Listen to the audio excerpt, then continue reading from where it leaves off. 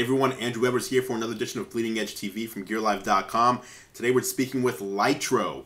Lytro makes a camera that allows you to take pictures and it captures the light field, and then based on that information, and I am not a technical guy that understands how all this works, but when you take a photo with the Lytro camera, you can refocus those photos after the fact. So in other words, you take a photo, just snap it, and then afterwards you can see the photo and you can decide, no, you know what, I want this, whatever it is up front to be in focus. And then you can change it again. Actually, I want what's behind it to be in focus. And you can just keep changing the focus after the image has already been taken. It's like magic. It's not something that we've ever had access to until Lytro released it. And now we're going to speak to them about how the camera works and how you can get one of your own. Stay tuned.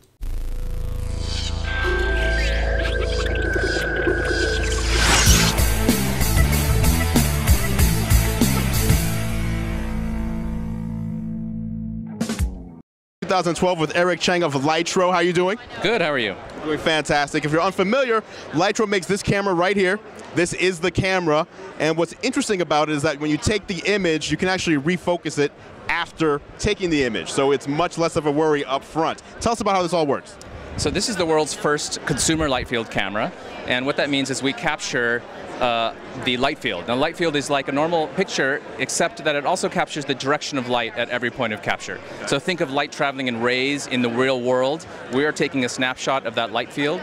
It's multi-dimensional data, and then after the fact, in the computer, also in the computer in the camera, we are doing a lot of computational heavy lifting to make it both refocusable and to make it so that you can change the center of perspective.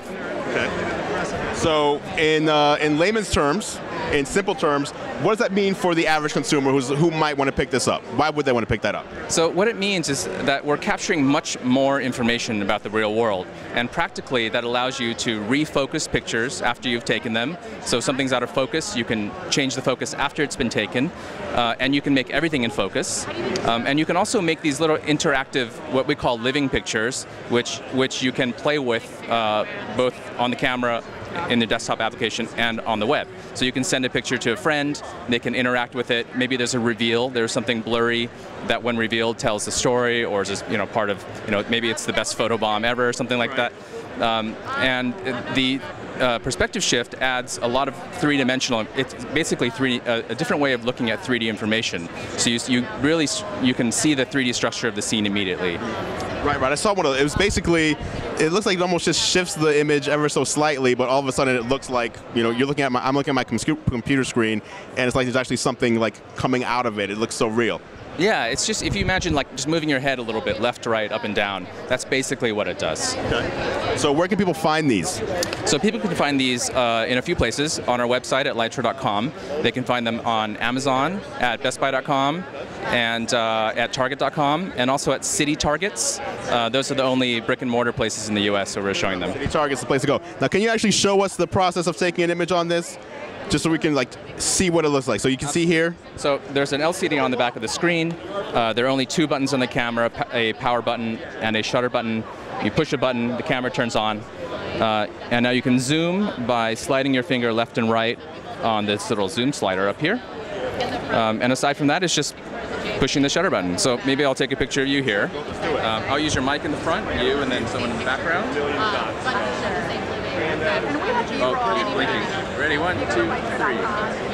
Now there's almost no shutter lag. It's 20 milliseconds, so very fast. Playback is swiping from left to right. There's that picture we just took of you. It does process for a few seconds, and now you can see that if I tap on the display here, it will focus, and I can tap in the background there, it'll refocus to the background. And there's your microphone. There we go.